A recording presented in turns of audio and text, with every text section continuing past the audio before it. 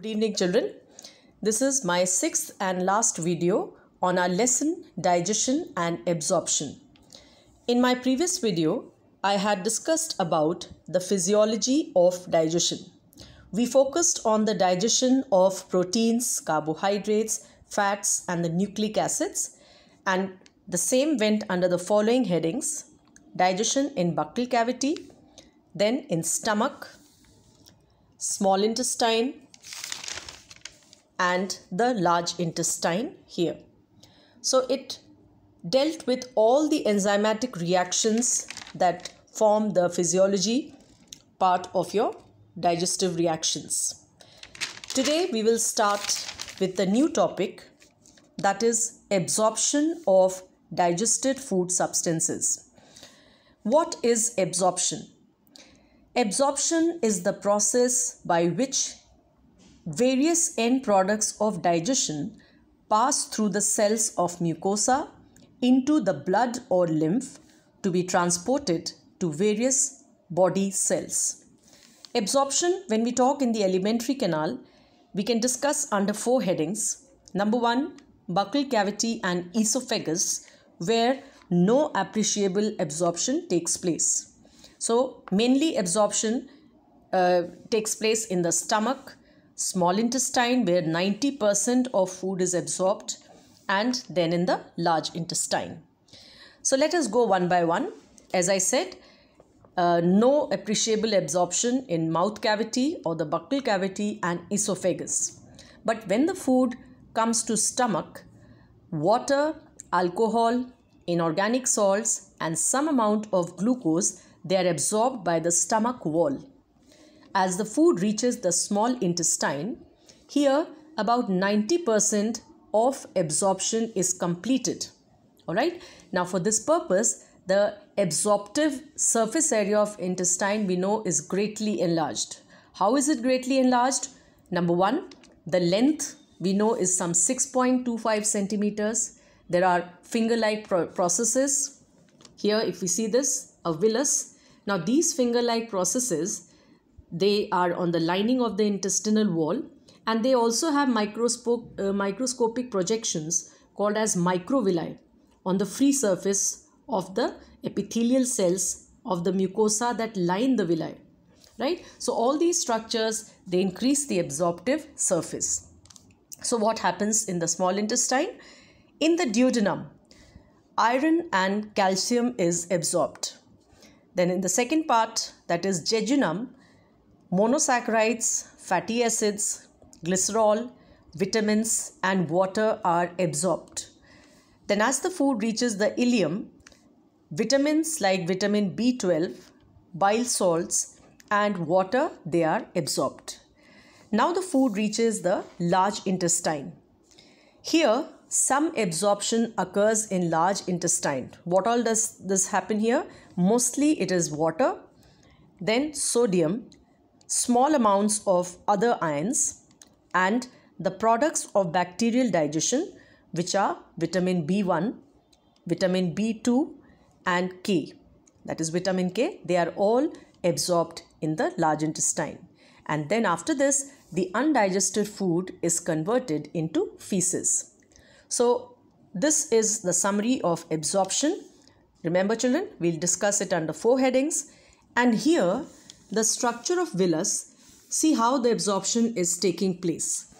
If you see the cholesterol, it is absorbed by diffusion.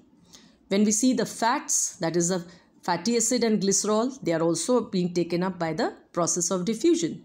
And when we talk about the disaccharides, so in this fructose, here it is absorbed, fructose, it is the next product which is being absorbed by facilitated diffusion. Then the galactose, which is absorbed by active transport. Polysaccharides, they break down to glucose, which is taken up by active transport. And proteins change into peptides and amino acids, which are taken by active transport. So finally, this is absorbed into the body. Now what happens when the food is absorbed? The next process is assimilation. So what does the term assimilation mean? Assimilation means that the food that has been absorbed, now it is incorporated into the tissue cells so that finally it becomes the integral part of the cytoplasm, and it is used for purposes like energy, growth and repair. So how does the process of absorption take place? We'll again talk in points. See here, 3 headings for assimilation.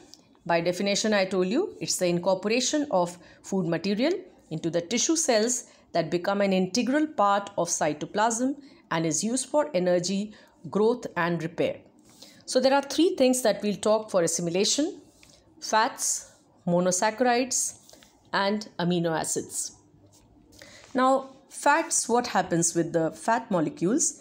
The glycerol and fatty acids that are the last product of fat digestion, they are absorbed in the lacteals and distributed to body by blood in the form of chylomicrons. I like to show you here.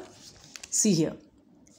These are the chylomicron molecules, right, which are absorbed in the lacteals. So you can see how this is being absorbed in the lacteals and now being transported to the body cells. So what happens further with these fat molecules? In the body cells, when they are reaching, they're converted into fat which is stored in adipose tissue, and this is utilized only when there is a metabolic need and demand by the body cells.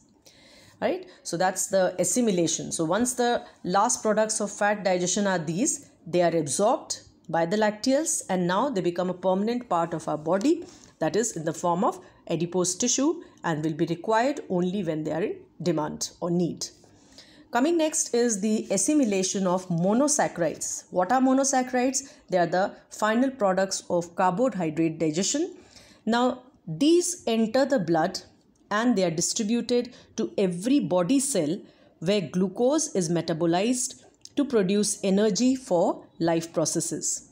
Alright, the extra glucose, what is used in life processes, fine, but the extra glucose will be converted into glycogen.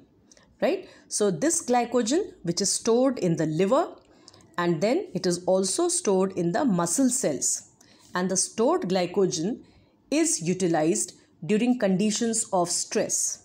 Alright, then excess of amino acids and fats also, they are converted into glycogen for storage. So this is like the excess we are talking of fats and amino acids. They will also be converted to glycogen for the storage purpose.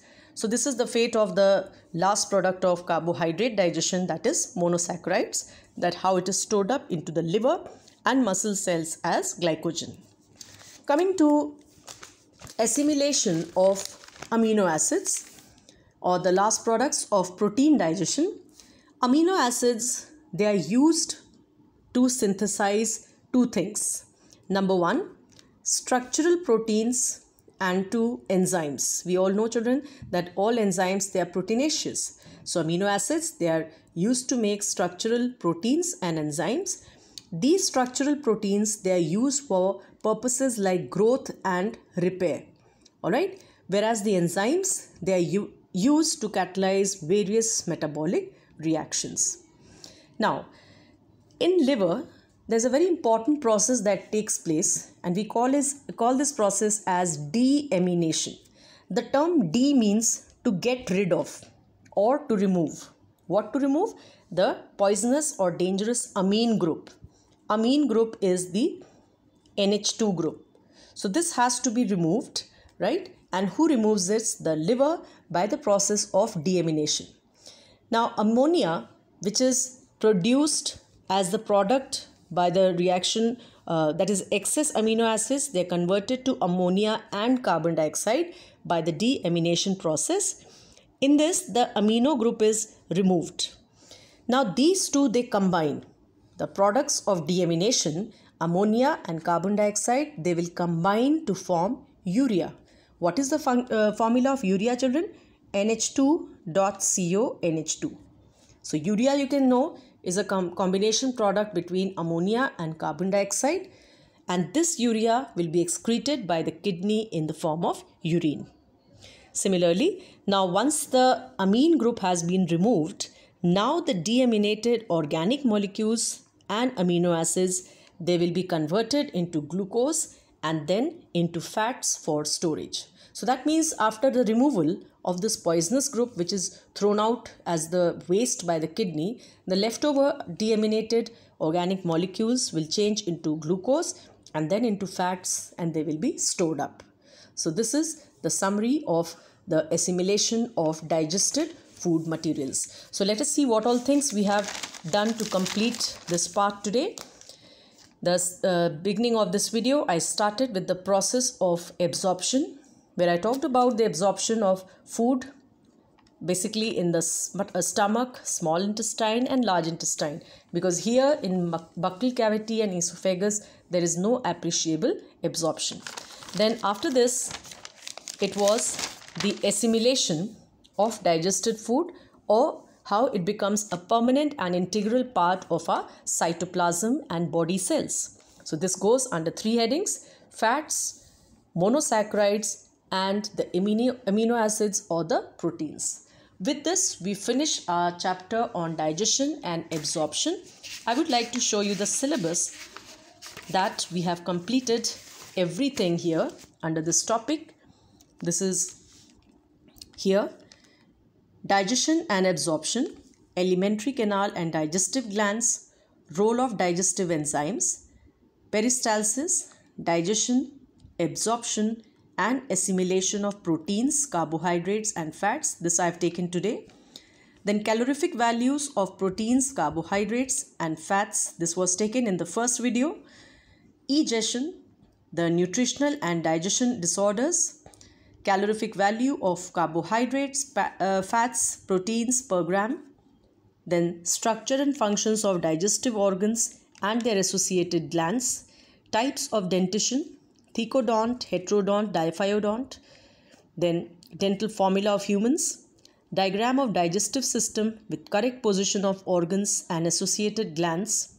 And diagrammatic representation, TS of gut showing 4 layers. So children, they are emphasizing 2 diagrams. From the beginning I am saying to all of you that kindly draw and practice. Once again I like to show you before we sum up this chapter. The first diagram is again being emphasized is the digestive system, and the second diagram is this, the TS of alimentary canal or the gut. So this you must be able to draw and label very well. The others are explanatory.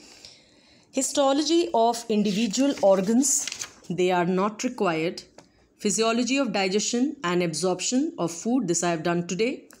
Definition of bolus, peristalsis. So when they say definition, you need not go into the details. Bolus, peristalsis, deglutition, emulsification and assimilation of digested food. Disorders of the digestive system: protein energy malnutrition, PEM, indigestion, constipation, vomiting, jaundice and diarrhea. So every word of this syllabus I have completed. In case you have any queries, children, you are certainly free to ask, and please do not leave any stones unturned to clear your doubts. That's all for just now. In my next video, I will start with our next lesson, and that will be classification of the animal kingdom. Thank you.